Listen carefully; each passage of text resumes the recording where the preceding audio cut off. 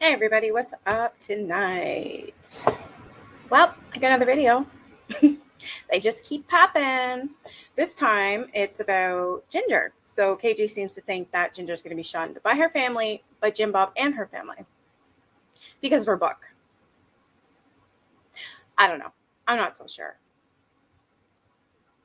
I just think she needs to stop talking and just let the family be and, let things be because she's making it worse than what it needs to be, I think.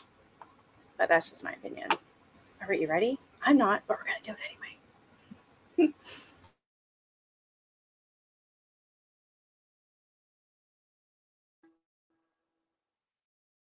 Everyone, it's Katie from Without a Crystal Ball. Welcome back to my channel. This day is Friday, November 4th, 2022, and I hope you're having a wonderful day. We are going to take a little bit of a break from the Sister Wives and jump on over to a story that came out a few days ago about Ginger Duggar and one of her family friends from when she was growing up speaking out about her new book. Now, the individual that is speaking out, her name is Mary. She actually is a friend of the family. Her father was pretty high up in the IBLP. I've actually had a chance to get to know Mary over the last several years, and she is an amazing woman and has invaluable insight about Ginger's journey and what I expect from this book. Now, I know a lot of people say that this is going to be an underwhelming book, and they claim that her ghostwriter of this book is someone that's with the Master's Seminary, and it will just be them dictating why Jeremy's belief system under John MacArthur is better than what she grew up with under Bill Gothard. I think there might be some truth to that. I don't discount that this could be filled with propaganda for the John MacArthur faith system, but people might underestimate just how impactful and how insulting this will be. I think she's hyping this book up and then not hyping this book up and then hyping this book up and then not hyping. Like, I don't know which way KJ's trying to go here. I would just say, let it come out first and then read it and then give an opinion. Quit talking about it and making it seem like it's going to be this big explosion and then take it back because apparently you seem to know everybody who's involved in this book, or you seem to know the Duggar's friends or your so-called sources and whatnot. It's just irritating to me how she thinks she knows everything and she's got all these sources and she talks to this person and that person. Because I don't believe that for a second. Not one damn bit. I really don't. And so this video was done in the same day as yesterday's video. And as you can see, she's not filming herself. So the next video I'm going to do, I think she's showing herself on this next video. So if she is, I just want to see it. Take a look at her face. Let me know if you see anything different because I'm telling you, she's got some work done. That's the only time she ever doesn't show her face because she's obsessed with herself. She's a narcissist. She loves to look at herself. She's always in, out, in. Like, it's just disgusting. But anyways.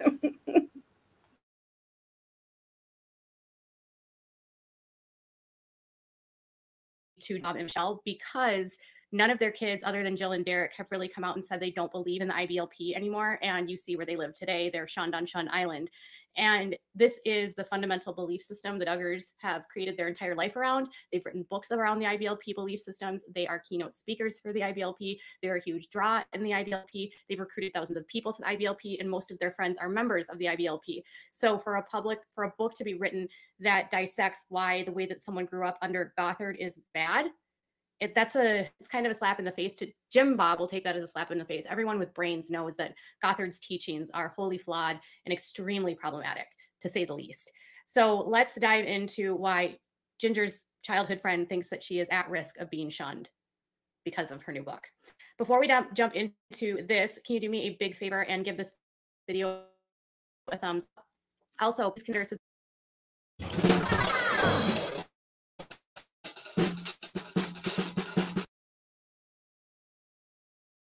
subscribing to my channel. Not yet, you can. She's getting irritating with this begging. And now she's at 278,000 followers. I call fucking bullshit. How is it that she's gaining and yet we're losing? I still haven't gotten my subs back. I'm way below. It's bad. I lost a lot. So if you guys still want to be sub, can you please subscribe back to me? That would be great. It sucks. I lost a lot. I don't like it. It's like, you know what I mean? You work hard, you get your subs, you interact with your subs, and the next thing you know, poof, they're gone. But yet this asshat gets to stay on YouTube and so has all her subs. Sorry, she's gaining more subs. No, there's no way. It's amazing to me how her subs go up, but yet ours are taken. That does not make sense to me whatsoever.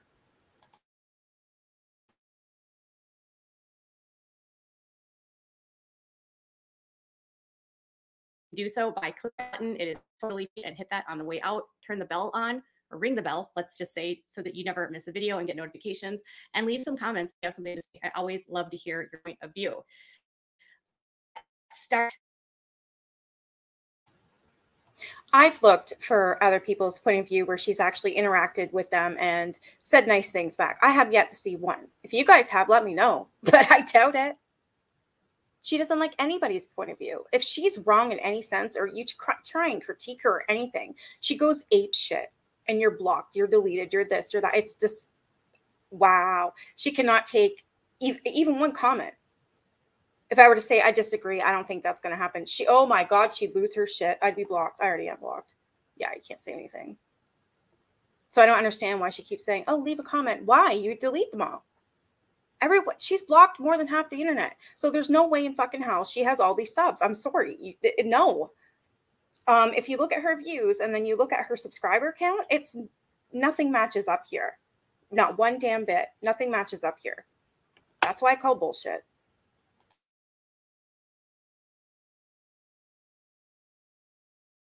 This. So the book is set to be released in January, and we've already seen a video come out by Judd Duggar, which says that his dad is a very humble man, that they're not brainwashed at all, not brainwashed, and that he has a mind of his own, that his parents are great people, that he's so thankful for the way that he was raised. They weren't perfect, but he's so glad.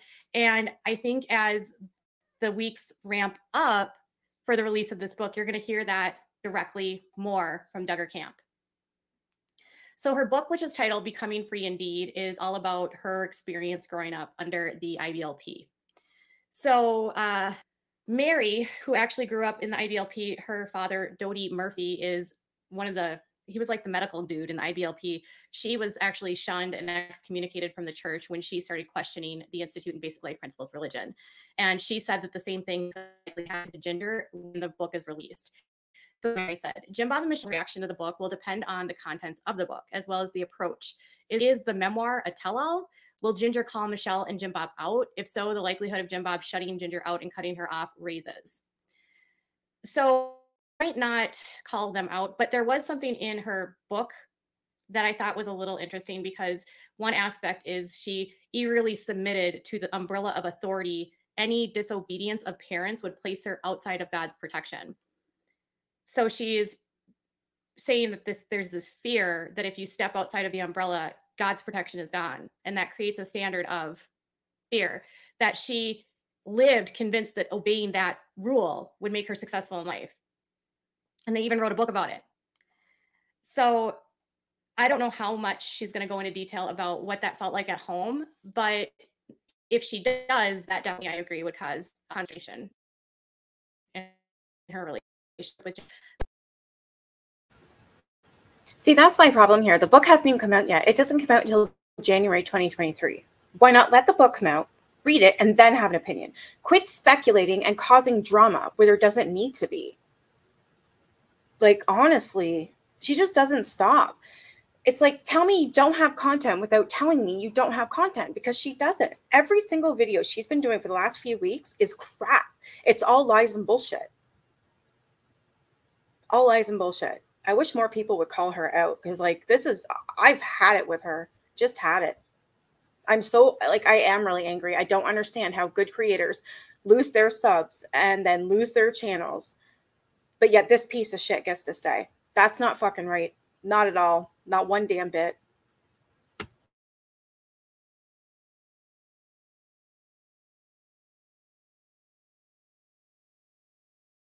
I want to be clear, I don't enjoy a close relationship at this point at all.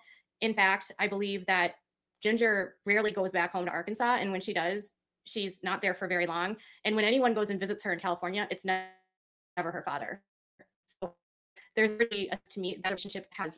Other sources I talked to said that Jinger is partially at this point shunned, whatever that means. And Mary continued by saying this. However, if here we go, more bullshit, more speculating, more bullshit. If she's still talking to her family, she's not fucking shunned. Quit talking shit. Get your facts right before you open that big fat mouth.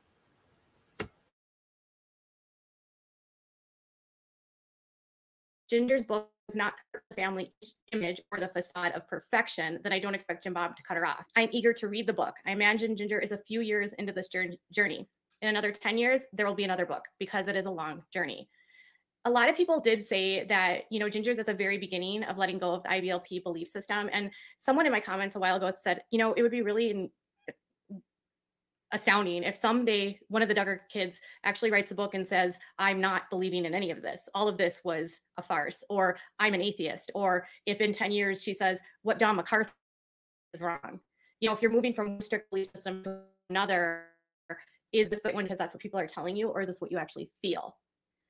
But Mary contends that she's proud and happy for Ginger, and that stepping forward to tell your own story represents a vital part of taking your agency back and finding your voice, which I'm actually totally in agreement with. The fact that she's even daring to write a book on this topic is a big step. And people want all of the dirt, but you have to consider this is baby steps for these kids. Like, they're adults now, but they've been brainwashed. That's the thing, KJ. You're the only one that's hyping up this book and then bringing it down a notch and then hyping it up again. You're the only one who's running your mouth. Again, wait till the book comes out, read it, then have an opinion. Because this whole speculation on every fucking video is just crap. Like, you don't own the Duggars. You don't own them. You don't know what's going on. You are not a Duggar, even though I know you damn well want to be. You're not a Duggar. You're not in this family. You're not friends with the family. You're not friends with the source of the family. So quit your bullshit and just quit talking. Quit making shit up. I don't like that at all. Like, they have enough to go through. You know what I'm saying? And if this woman is trying to come out from underneath her father, you're fucking ruining it. Like, shut up.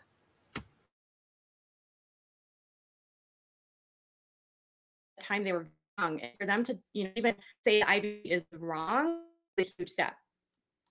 As far as if she's surprised, Mary's surprised if Ginger is breaking free about it, she says, I'm not surprised at all that she's breaking free. All of them will come to a point of seeing the truth and stepping out into freedom. I'm not surprised. I'm super happy for her as she continues to move forward and heal.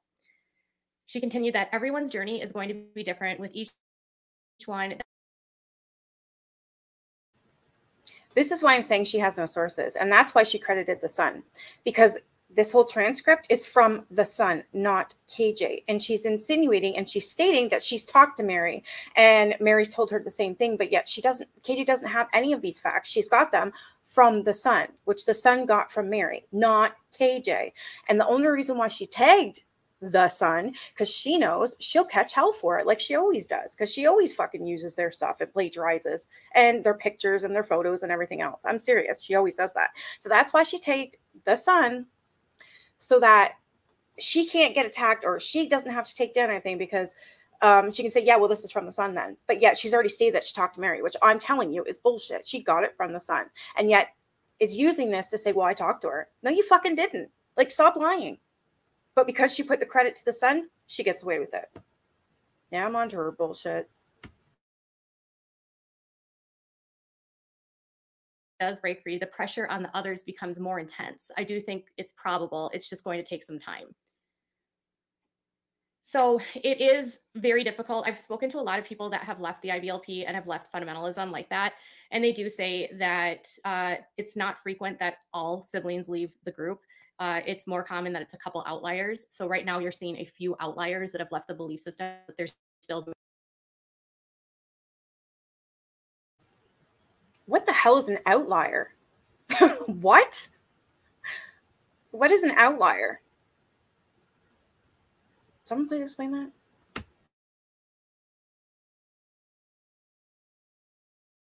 Majority still in. So you have to leave like everything that you know. And then when you step away from the IBLP and you realize that it's a lie, you have to admit to yourself that everything you knew about life from the beginning of your birth till the time of your wherever you are when that happens wasn't true. Everything you knew about the world is false. Everything that they taught you is a lie. And it really messes with people's identities. It causes sort of crisis. to relearn and sort of rethink and retool and learn how to think for yourself. And that's not easy because thinking for yourself is not allowed. Critical thinking is not allowed in the IBLP. Mary credits Ginger's attire as one of the steps that might have helped there. It says, the more outside influences and voices help you see what life is like on the outside, even traveling nationally and having that separation to put input in from other sources. Starting to see, wait, this is not how life is like in my house. What's going on here? Starting to ask those questions. Mary's proud moments that they made. And as far as what Mary said about herself and her journey, you know, something that we've not talked a ton about on this channel is the stay-at-home daughter movement. And it's basically where one of the daughters stays home and their job is to take care of the kids and the family and the home and be sort of like the second in line to mom and serve their husband, which is their dad, and make sure that everyone is taken care of. So this is what we said. You're fucking gross, Katie. Seriously, you're actually going to say that? Her husband is her dad? Wow. Come on, Duggars.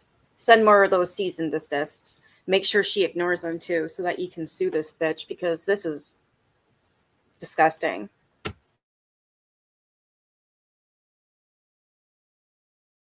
Experience. She said, I was in my mid-20s, I began to see in my own family the hypocrisy between the facade we put into the world and what went on at home.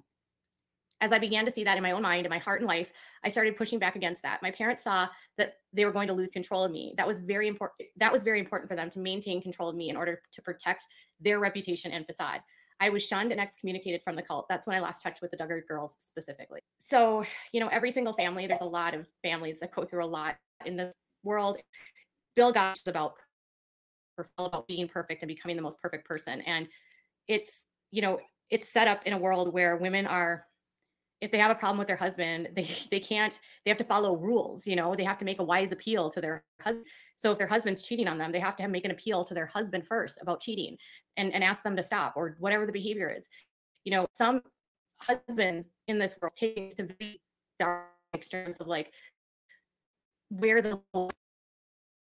Hi, my name's Sahar and I'm the founder of Last Brands. And we make products for curly hair that actually work. With their wives, as far as whether it's in the bedroom, whether it's physically getting aggressive, you know, they like property. And because women. How many times does she have to bring up this bullshit? Like, I've heard enough of it. I don't want to think about these poor women being abused, even if it's happening. Like, she's insinuating so much here, and it pisses me off. And she wonders why she gets sued. Wow.